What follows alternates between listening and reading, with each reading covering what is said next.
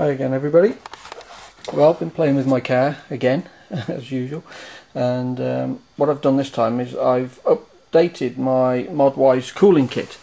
This is the kit that's supplied by a company called Modwise. David Beer is the guy who supplies the kit, and I had one of his kits before, but I wanted some modifications doing to it so that it would give me a little warning light to come on when I knew the fans were running. So basically I've done the installation.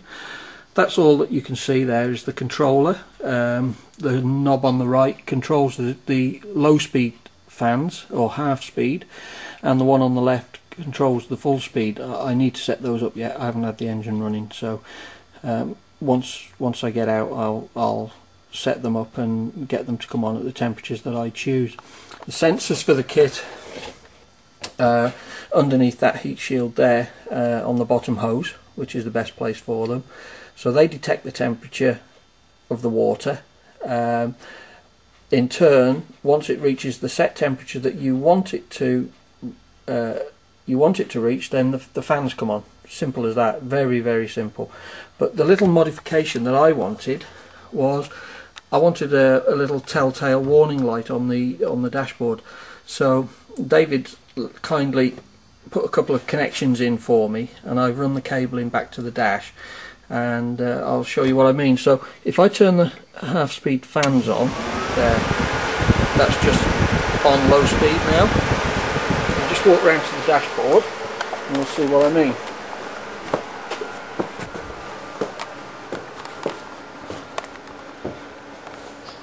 So as you can see, what I've got there are two little blue LEDs that tell me that the fans are on low speed. So quite effective, really. I thought they're not too bright. They're not going to distract me from viewing the clocks or anything like that. But they will catch the eye and tell you that they're on. Then obviously if the temperature keeps rising and the fans go to full speed, which is the other knob down here,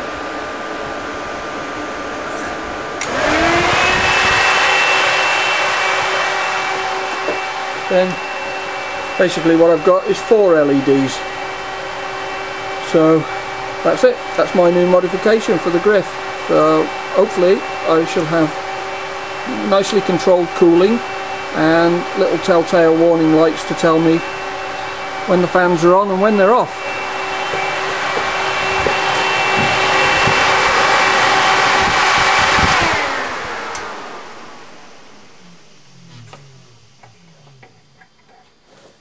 So all I've got to do now is just establish the cooling temperatures, really, and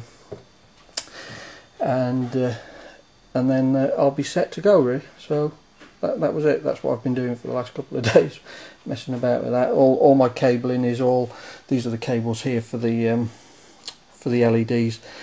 They come from the dashboard, obviously. So everything's been heat shrunk, soldered joints on everything, and so hopefully it'll be reliable and no problems from it. But we'll see. So that's it for now. Cheers now. Bye.